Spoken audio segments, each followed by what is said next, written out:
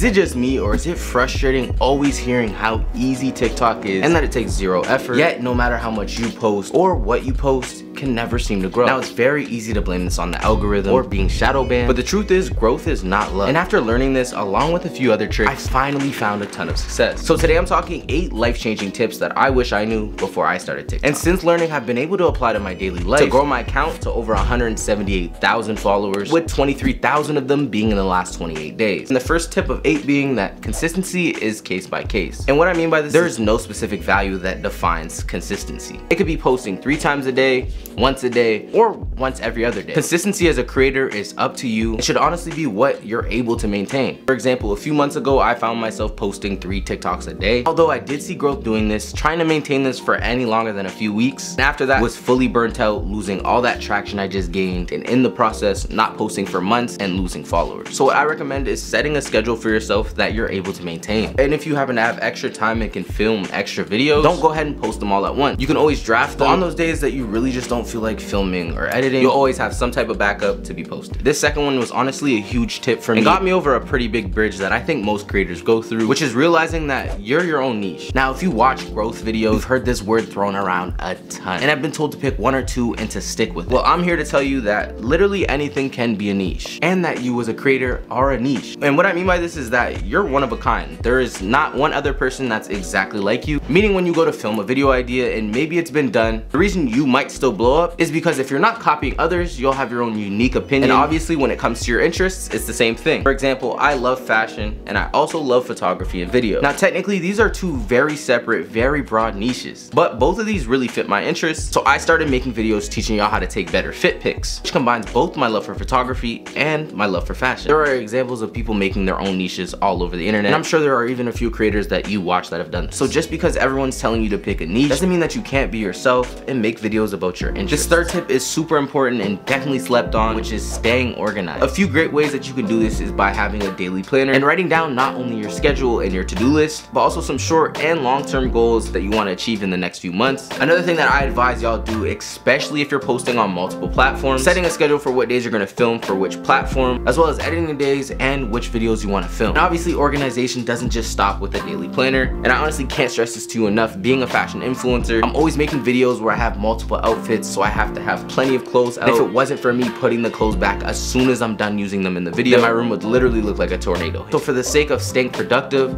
as well as having a stress-free environment, make sure to stay organized. Number 4 is a tip that I've only implemented in the last few months, but since doing so have felt better mentally, physically, and if you look at my videos, is honestly one of the reasons why I've been a lot more consistent, which is having a healthy diet as well as exercising. Now I know this may seem like it has nothing to do with videos or growing, but trust me, since I've started eating 3 meals a day as well as exercising 5 days a week, I've been able to film a lot more, and my videos have even gotten better. Even if it's exercising for as little as 20 minutes a day and cleaning up your diet, you'll feel plenty of energy throughout the day and might even help you fix your sleep schedule. Tip number 5, which I really love, is going viral isn't always a good thing. Now I'd be lying to say if I said that it doesn't feel good for one of your videos to blow up and have your phone non-stop buzzing with notifications, but there are 100% a lot more cons than most people would think. For one, if you blow up very early on in your content journey and really haven't gotten good at making videos and have an accidental blow up, then in my opinion, you're missing out on a huge opportunity to convert these viewers into followers. When I say I've seen so many accounts that have viral video after viral video, and I'm talking tens of millions of views, yet can't even crack 50,000 followers, there's a reason why. Especially when there's accounts like mine, which haven't even gotten a video over 3 million views, yet I've gotten a lot of followers. Usually the reason behind this is because the videos that are blowing up just aren't providing value. Now when I say value, there's shock value and entertainment value, but in my opinion, the highest type of conversion, the most value that you could ever give to a viewer, is teaching them something that they don't already know. I've learned this over the last 2 years of posting content because I've seen a direct correlation of views and followers for videos that are tutorials compared to videos that blew up for the wrong reason. So in my opinion, don't just post a blow up or get that viral video, because views don't always convert into followers. Some great advice is when you do have that one video that does blow up, don't be afraid to spam as many part 2s, 3s, and 4s, as well as reply to as many comments as you can with video.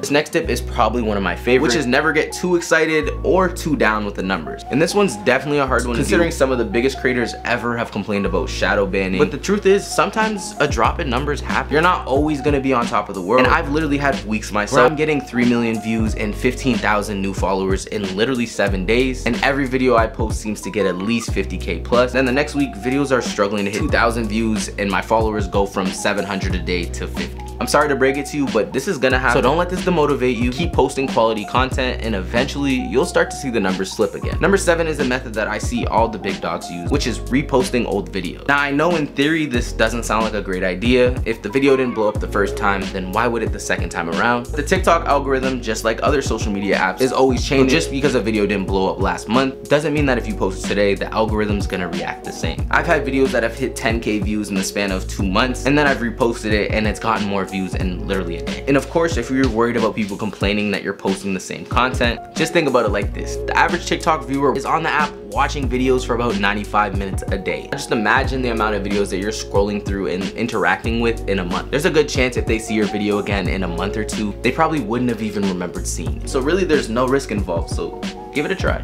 And my 8th and final tip that I wish I knew before I started TikTok is how much there is to be made. It's honestly insane how many stories I hear about people undercharging for brand deals or not even charging at all when they have tens to hundreds of thousands of followers. And if you're like me, I'm Canadian, so I can't even get the creator fund, but still managed to monetize my account through affiliate links, sponsored posts, my own digital products, and user generated content. Now, of course, if you guys want me to get into more information about how you can make money using your following or all the different ways or how much you should be charging, because honestly with all the information that I need to tell y'all, it would need its own separate video. And of course, now that you have these 8 tips, try your best to apply it to your everyday life and just see how it improves your content. And if you want some more free game today on how you can take some better pictures, make sure to check out my 3-Minute Thursday playlist here, where I have plenty of different videos that are just 3 minutes long, teaching you how to do some pretty amazing things with just your phone. So as always, make sure to have a good day and peace.